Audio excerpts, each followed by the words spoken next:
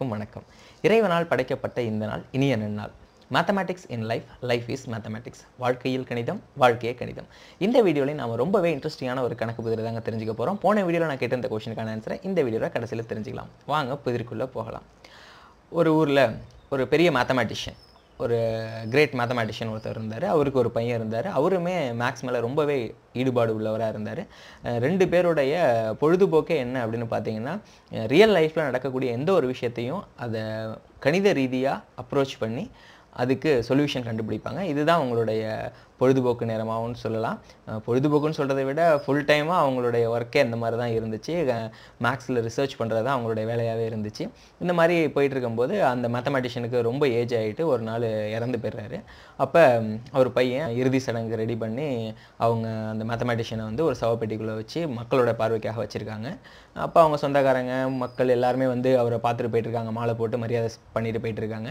அப்போ அந்த mathematician சன்னோட friend, அதாவது அந்த மேத்தமேட்டிஷியன் இருக்கார்ல, அவருடைய மகனுடைய நண்பர் ஒருத்தவர் அவரை மரியாதை செலுத்துறதுக்காக வராரு. மாலை வாங்கிட்டு வராரு. வந்து அவருடைய அந்த சவப்பெட்டி மேலே மாலையை போட்டுட்டு அவர்கிட்ட வந்து துக்கம் விசாரிச்சிட்டு இருக்காரு அவர் பையன்கிட்ட. அப்படி விசாரிச்சிட்டு இருக்கும்போது அப்போ ஒரு கொஷின் கேட்குறாரு அந்த நண்பர். அந்த மேத்தமேட்டிஷியன் சன்னை பார்த்து ஒரு கொஷின் கேட்குறாரு. அப்பாவுக்கு எத்தனை வயசுப்பா அப்படின்னு கேட்குறாரு.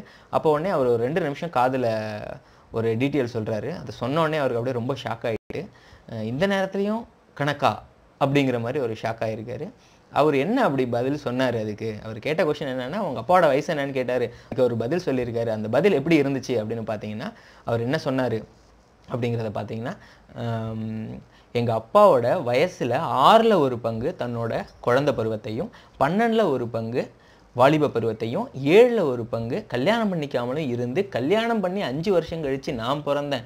எனக்கு அவரோட வயசில் பாதி வயசு வரத்துக்கு இன்னும் 4 வருஷம் இருக்குது, அதுக்குள்ளே இறந்து போயிட்டாரு. அப்போ எங்கள் அப்பாவோட வயசு என்ன நீயே கண்டுபிடிச்சிக்க அப்படின்னு சொல்கிறாரு.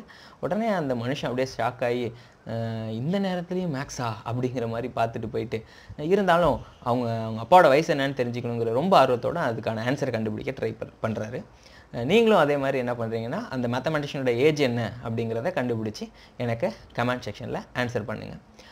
போன வீடியோவில் நான் கேட்ட இந்த கொஷினுக்கான ஆன்சர் நிறைய பேர் வித் எக்ஸ்ப்ளனேஷனோட எனக்கு அனுப்பிச்சிருந்தீங்க. ரொம்பவே ஹாப்பிங்க.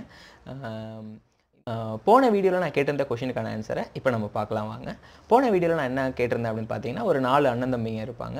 அவங்க நிலத்தில் வந்து ஒரு செப்பு குடம் கிடைக்கும். அவங்க 4 பேருமே ஒருத்தர் ஏமாத்துற மாதிரி அவங்க பங்கு பிரித்து எடுத்துப்பாங்க. அப்போ ஆனால் யாருமே ஏமாந்துருக்க மாட்டாங்க. ஏன்னா எல்லாருக்குமே சரிசமமான எண்ணிக்கையில் தான் அந்த பொற்காசு இருந்திருக்கும். எத்தனை பொற்காசுகள் அப்படின்னு பார்த்தீங்கன்னா 16 பொற்காசுகள் அப்படிங்கிறதாங்க சரியான விடை. இதுக்கான ஆன்சரை நிறைய பேர் எனக்கு கமெண்ட் பண்ணியிருந்தீங்க வித் எக்ஸ்ப்ளனேஷனோட. வெரி சூப்பருங்க. இந்த கொஷினுக்கான ஆன்சரையும் நீங்கள் கரெக்டாக எனக்கு கமெண்ட் பண்ணுங்கள். நம்ம சேனலை சப்ஸ்கிரைப் பண்ணாமல் இருந்தால் மறக்காமல் சப்ஸ்கிரைப் பண்ணுங்கள், லைக் பண்ணுங்கள், உங்கள் ஃப்ரெண்ட்ஸுக்கெல்லாம் ஷேர் பண்ணுங்கள். நன்றி, வணக்கம்.